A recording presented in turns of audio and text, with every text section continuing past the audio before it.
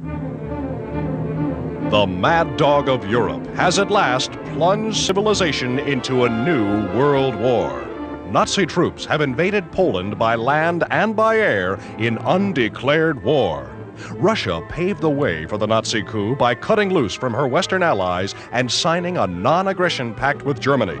Germany rushes more troops to man her Great West Wall Siegfried Line, vast underground fortifications running from Switzerland to the border of Holland. Again, the German war machine gets underway.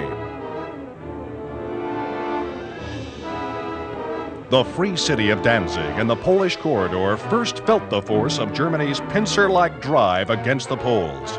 Danzig, willingly for the most part, was quickly engulfed by the Reich. A part of Poland's efficient little navy escaped to join the British fleet, but other vessels, trapped in the Baltic, fought heroically to the last. Meanwhile, the Polish army contested the German advance on every front, in the corridor, near East Prussia, and in Silesia.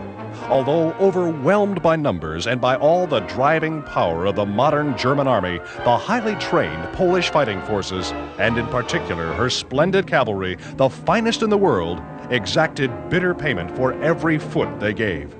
History records no brighter chapter than this heroic defense of their homeland. A masterfully conducted withdrawal action in the face of insurmountable odds. Think of their desperation and of their joy when word came that France and England had joined them. Italy, so far, has not raised a finger to help her Axis ally and pledges neutrality, but her millions are mobilized and her French frontier bristles with bayonets.